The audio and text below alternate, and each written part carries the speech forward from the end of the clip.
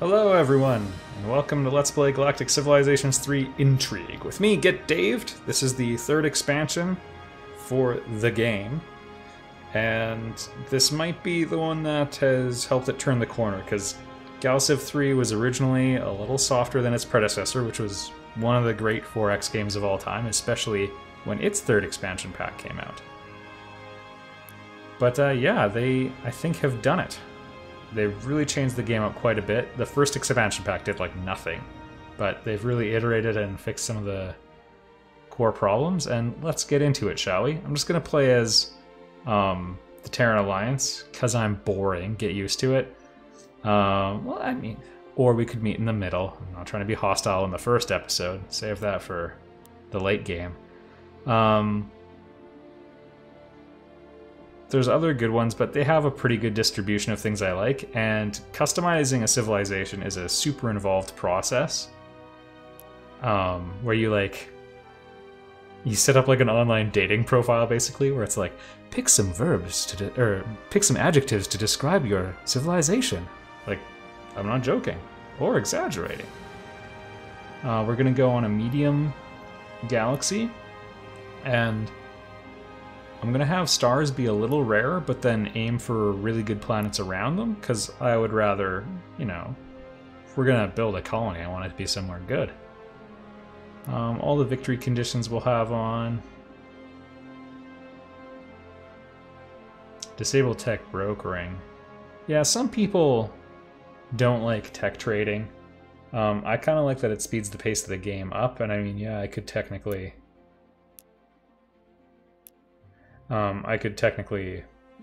you know, mess around with these things to offset it. But we'll just keep the default rules in place.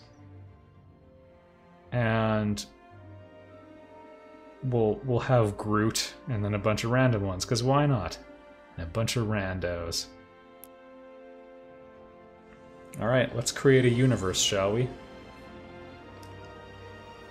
Should note, I did get slightly early access to the game. Someone from Stardock emailed me and said, do you want to have early access? And I said, okay. So I got in 48 hours early, give or take. And the lore of Galciv 3 and 1 and 2 is that humanity invented the hyperdrive and shared it with everyone, including the hyper-militaristic races, because they wanted to, I don't know what they wanted, because they wanted to die. Alright. To kick things off, we need factories.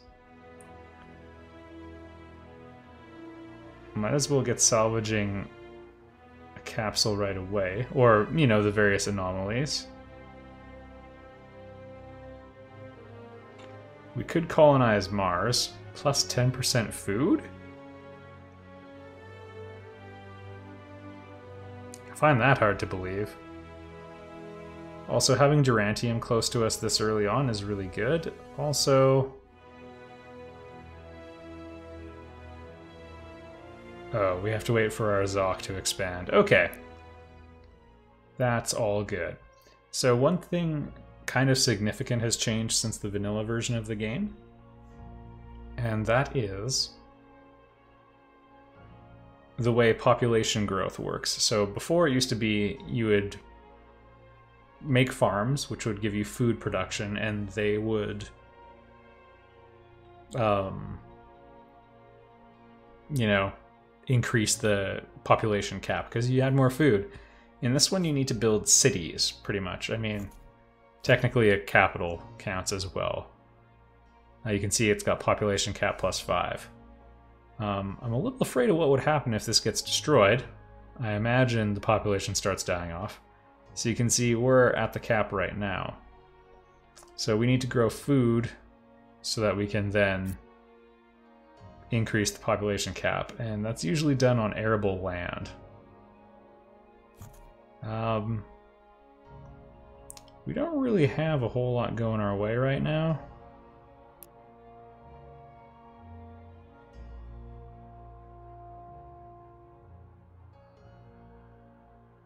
Yeah, we'll just leave it at that for now. So I have pretty quick research on this for now.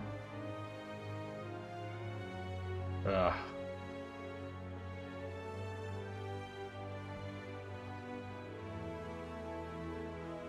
It would only be 600 BC to rush it. Let's do that just so we can get the party started. It's making us money, right? That's a good thing.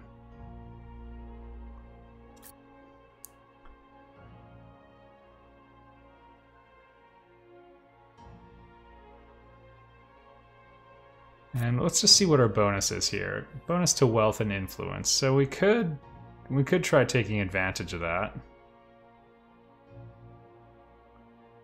We do need a decent manufacturing core. Our civilization is based entirely out of Siberia.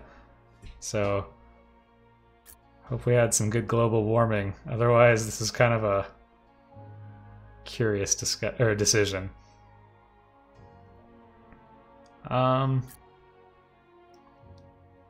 Usually the starting planet also starts out quite diverse. Oh shoot, that's not the one I mean. Computer core, which I meant to put here. It's alright, we'll get these kinks sorted out. Also, is that a one-time only building? One per player. Alright, well, works for me. And it's got a nice adjacency bonus, so good buildings next to each other will help each other out.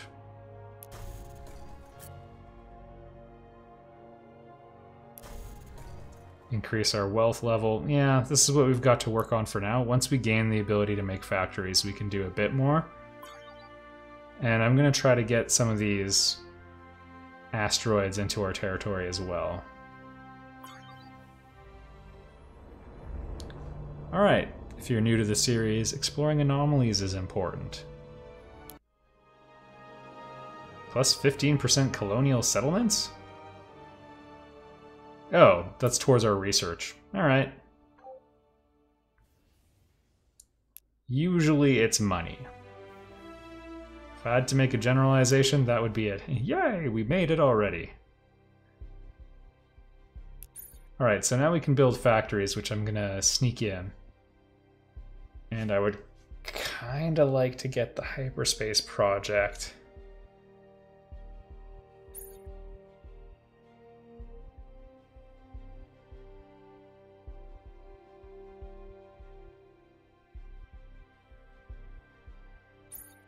Yeah, let's try sneaking it in.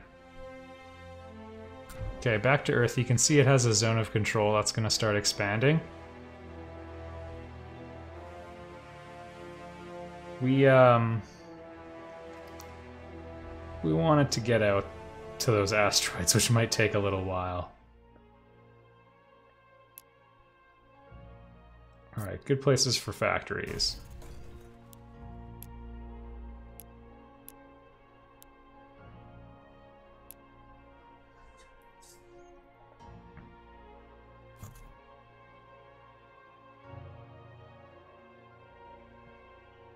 Don't exactly have great adjacency bonuses this way.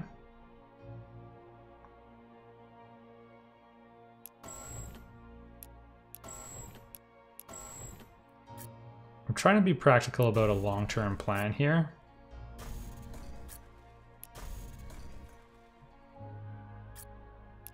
Which might involve getting some money sources here. We don't have arable land, so it's going to be a little tough to really get any farming going on here.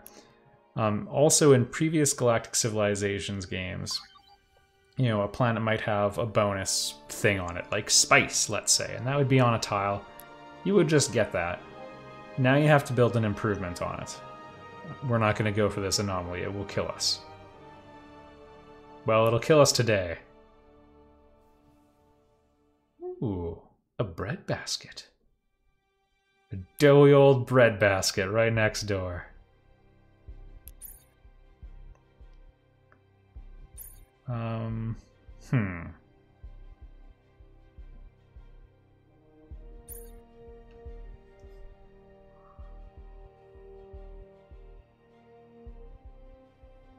We haven't met any aliens yet, so I'm okay with leaving things as they are.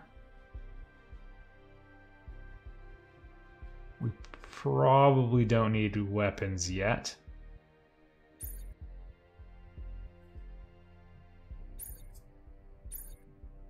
Yeah, growth plus 10%. We're not relying on that at all right now, but it's something to keep in mind. What's a guy gotta do to get a moral dilemma? Well, we're getting money anyway.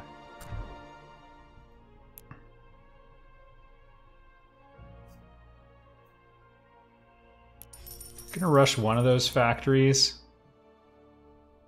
Just because, you know, I want to take care of the economy. Bad things can happen if we don't, and will. Production rank 5 out of 6 already? Yeesh. Well, maybe that can change once we get a citizen?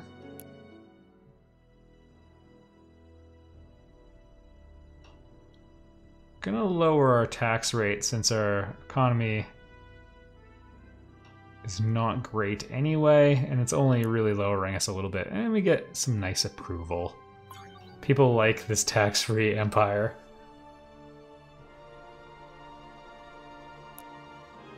But yeah, right now our exploration is basically sustaining us, so...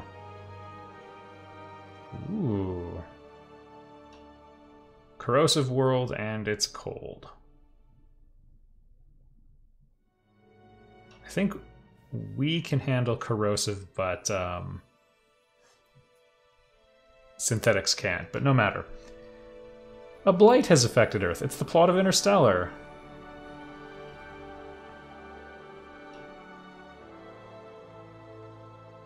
Oh my goodness. Minus 10 morale. Oh man. Stage a war among our people. This is hilariously evil. Morale's fine. I generally prefer the pragmatic one, so we'll make a pragmatic decision. It's a real bummer of an early event, though. Normally they're helpful.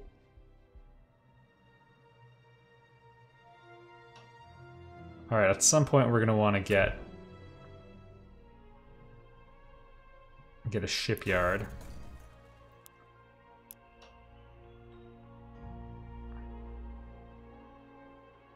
We'll even slot it in now because we're not using our ship production yet. There we go, now our production's good. I don't know what happened. I guess building a couple things.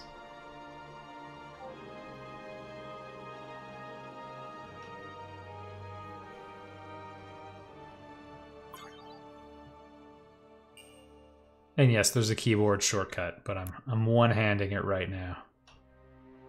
This precursor, or ascension crystal, pardon me, is super good. If we build a starbase nearby it, we could siphon, basically slowly siphon off winning the game from it.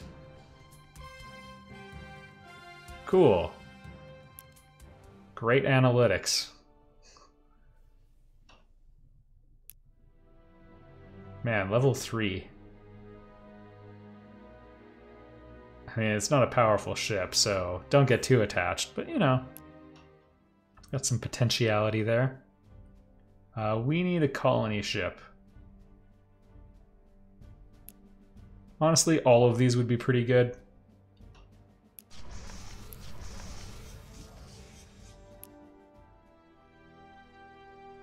Oh, thanks for putting it there, gang.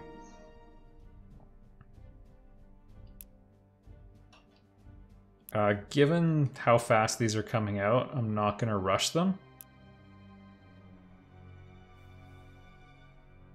Just because it's good to hold on to money.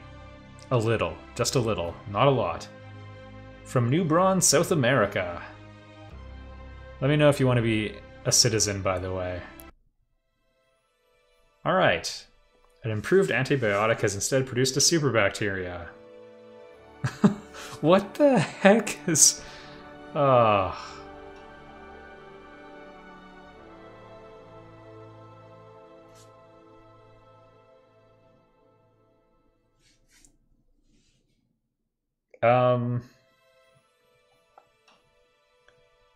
hate to say it, but this is probably the most moral in the long run. There's nothing we can do. Alright, well, I don't know about that.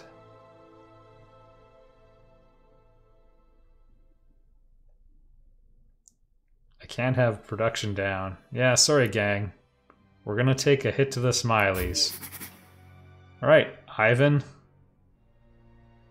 Alright, photo of a developer with John Lennon glasses on.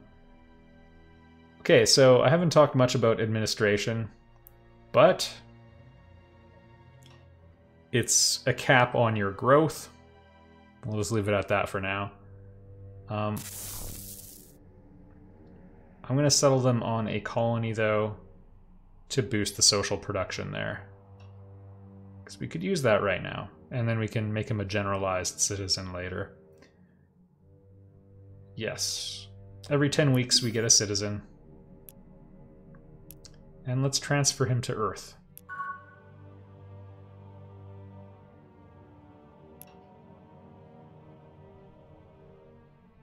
So there you go, he's taking care of things.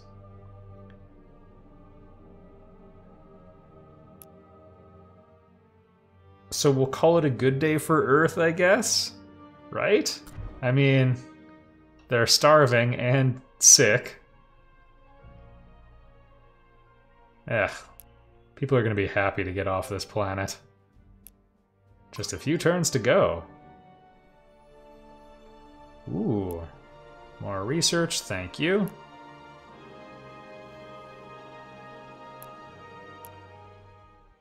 Alright, that turned out kind of well.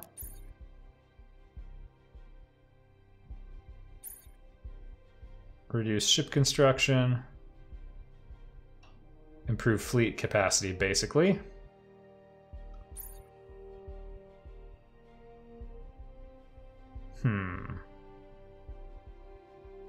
Media assimilation government. I'll explain that later.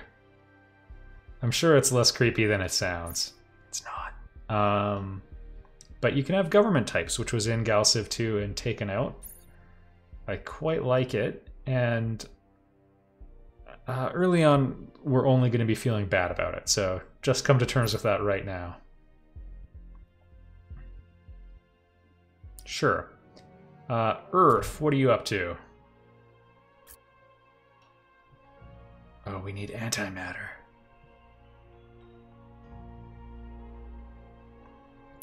Antimatter is usually clustered near black holes in this game. In real life, it sounds like it might be true.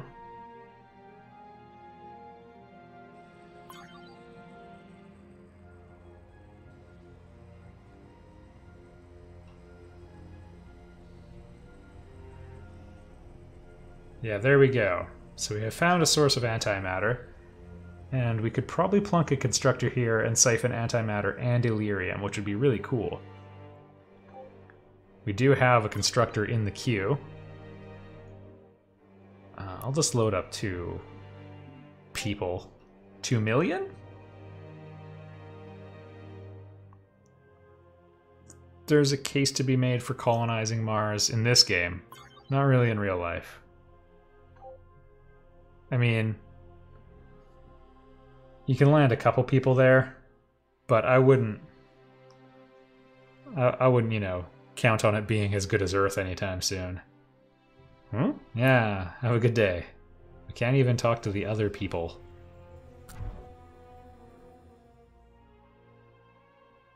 Oh yeah.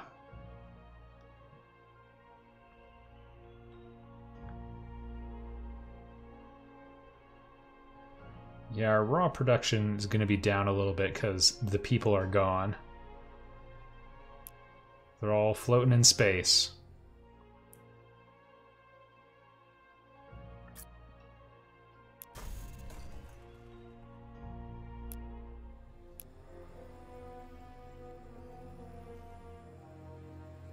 can see the limit of our exploration range right now. Yeah. Have a good day. We got universal translators, everyone. Kind of well timed.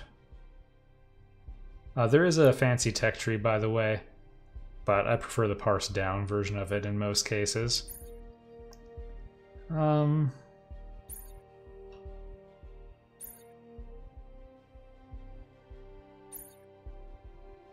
Time to militarize just in case. Wow. Well, Onyx is doing well. We're not doing great, but again, hopefully that's more centered around the fact that our people are all loaded up on a transport.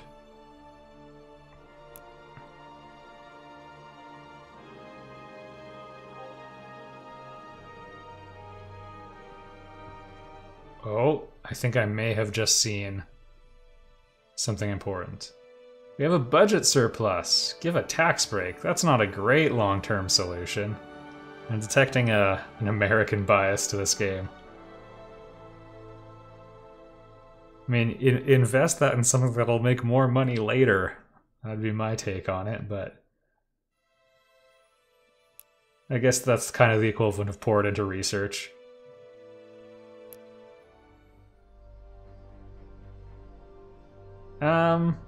Alright. Noted. Thank you for that opinion. Any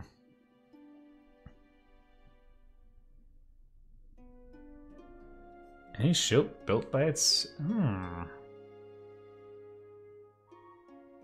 Well, I don't know synthetic people. I'm carbon-based. The old Otter Bay. A preferred torrenting site of mine. Unfortunately, it's outside our range. I mean, for our survey ship, we might be able to beat that with a colony ship.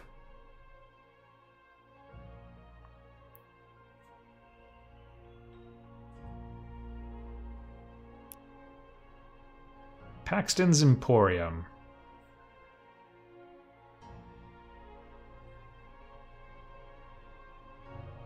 Convert a small percentage of every tile of influence you own into tourism income. That would be a super long-term goal. I don't know if I want to bother with that. Especially because if someone else is, then you know what happens. Or if you don't, we lose it. We lose it all. All that production wasted.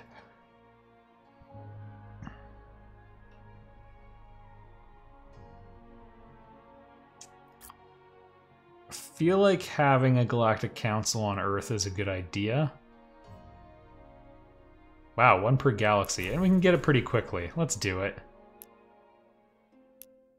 Alright, this is what I was hoping for. We've reached level 1 pragmatism.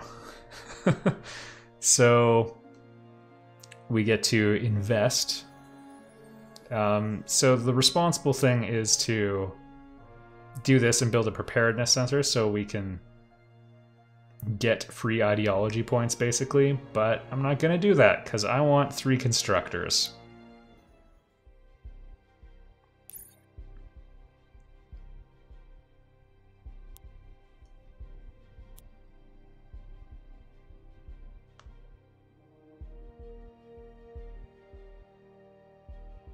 Yeah, let's nab these.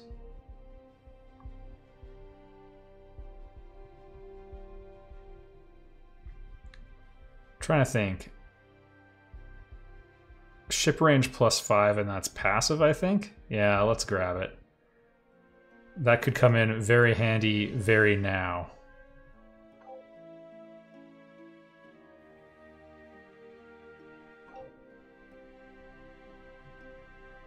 Do I get my constructors? There they... Well, there's the one I built. We had a deal, game.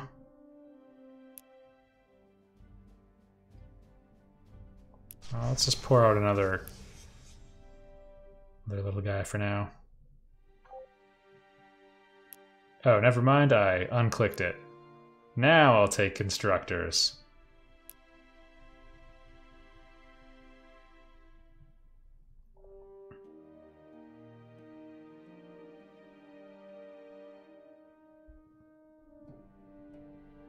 there should do it.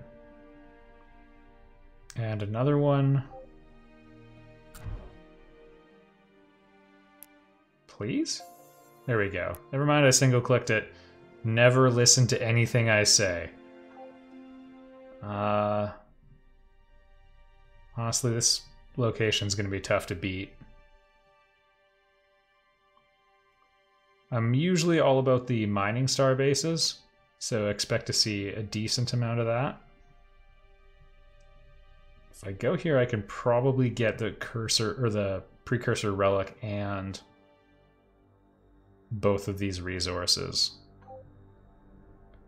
They've also changed how star bases work a little bit in this one. We'll get there. Ooh! Never mind, we're still out of range.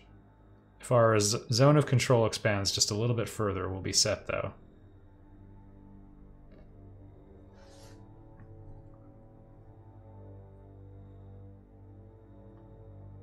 We have Ethereum, or Elerium, pardon me. We got cryptocurrency. Let's build it right by Jupiter so it can disturb our starbase with its gravity.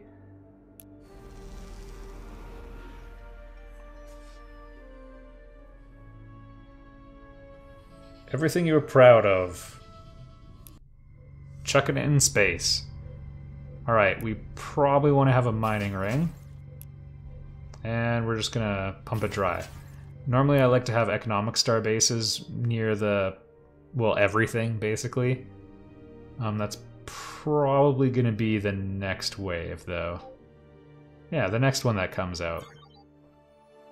Colonize the planet? Too cool! Yeah, it's a thrill to be here.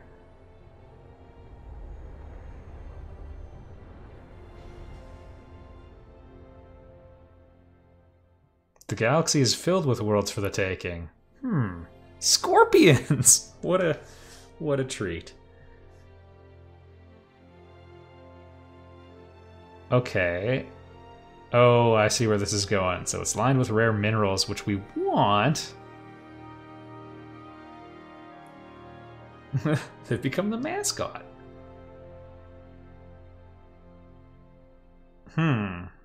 Take their valuables. I mean, a massive manufacturing bonus would be right, but I'm kind of committed to... Oh, that's really hard to walk away from. I'm kind of committed to this. To pragmatism. A natural wonder. Look at that beauty. What's a guy have to do to get arable land? Maybe I'm overlooking a really basic research thing, but I think not. Anyway, you can see if we had food, we could build a city. But we do not have food.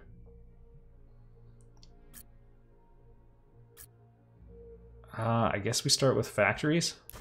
We gotta do something to help out this productivity. Oh yeah, governments. We'll save this one for next time, everybody, but we're gonna have to govern. Bad news. See you in the next episode, everyone.